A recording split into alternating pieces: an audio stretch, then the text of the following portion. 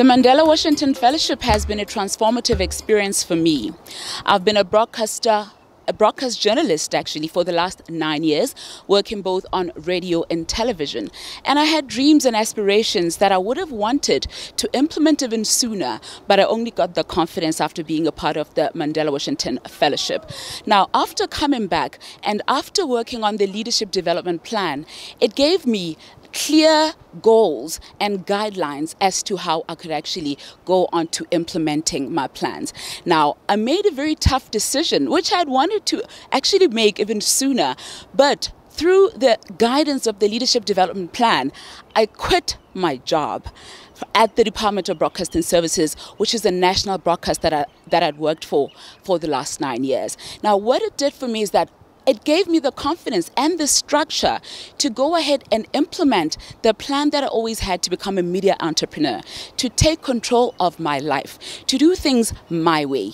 Yes, it was a very challenging experience, but I went ahead and used the inspiration that I got from the fellowship to go ahead and use the platform that currently the cyberspace has given us. So what I've decided to do is to develop an online channel, a YouTube channel, which is where I'm going to air my talk show, Gaona Live, which is going to be launched very soon, as well as my website, also Gaona Live. I'm very excited about this project, especially because it is something that I am in total control of.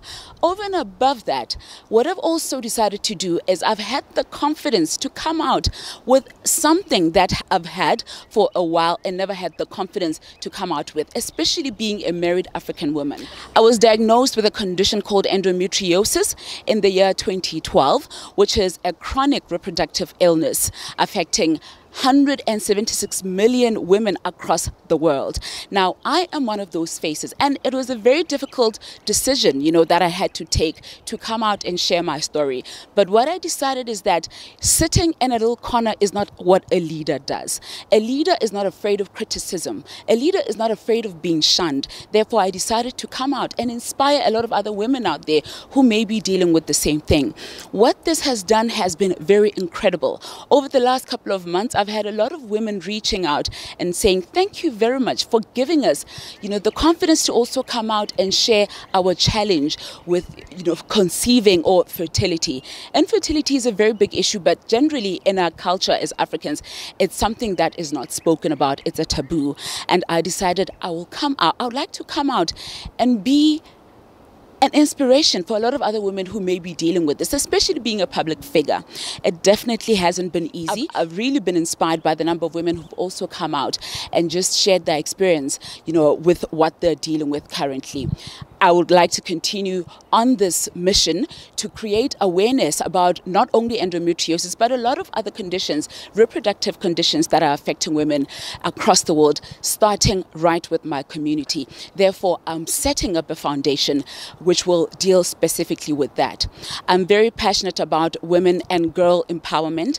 And as of March this year, I've started having sessions with young ladies between the ages of 15 and 30, which basically are under different themes. The first theme that we met under was self-love, which was something that really resonated with what I was going through at that particular moment, especially having come out with my challenge with endometriosis, which is something that it really knocked me down and left me even doubting my womanhood. After being married and not being able to do the one thing that I believe every married woman should be able to do. So self-love is something that I could completely resonate with.